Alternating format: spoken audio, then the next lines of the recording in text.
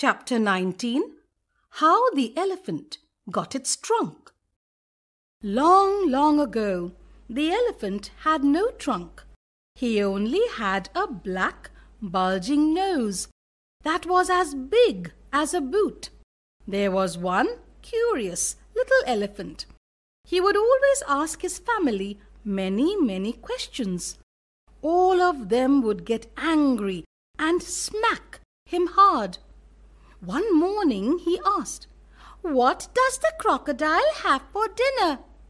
Everyone hushed him and smacked him for a long time. But he still wanted to know what the crocodile had for dinner. So Kolo Kolo bird took pity on him. He said, "Go to the banks of the Limpopo River and find out." The little elephant travelled through strange lands till he reached Limpopo River. He saw a snake resting on a rock.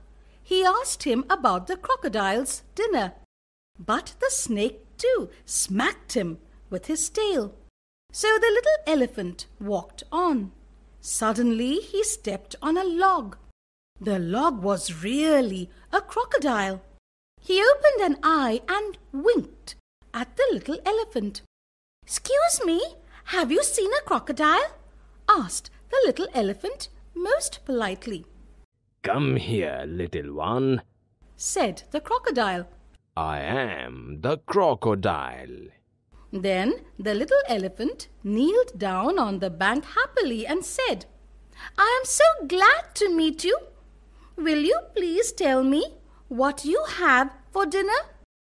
"Come here, little one," said the crocodile, "and I'll whisper in your ears." As soon as the little elephant put his head close to the crocodile's mouth, the crocodile caught him by his black, bulging nose.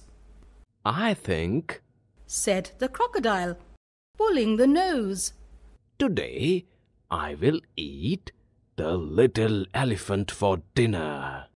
The little elephant did not like the idea at all.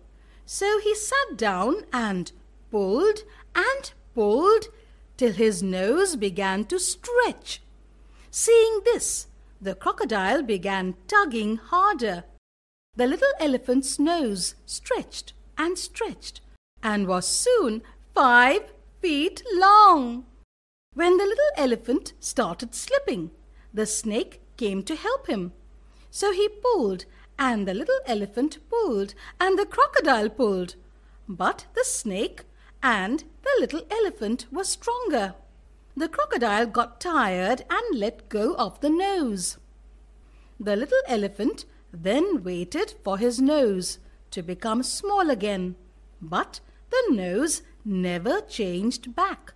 However, his new nose was very useful. When a bee stung on his shoulder, he lifted up his trunk and hit it dead with the end of it. When he was hungry, the little elephant picked some bananas from a high tree with his trunk and ate them. Then he picked up some mud and put it on top of his head to keep him cool. Happy with his new nose, he went back home. His family was surprised to see his trunk. He told them that it was a gift from the crocodile who lived on the banks of the Limpopo River. "It looks ugly," they said. The little elephant was annoyed, so he smacked all of them with his new trunk. Soon all the elephants understood that the trunk was very useful. They hurried off to the banks of the Limpopo River to borrow new noses from the crocodile.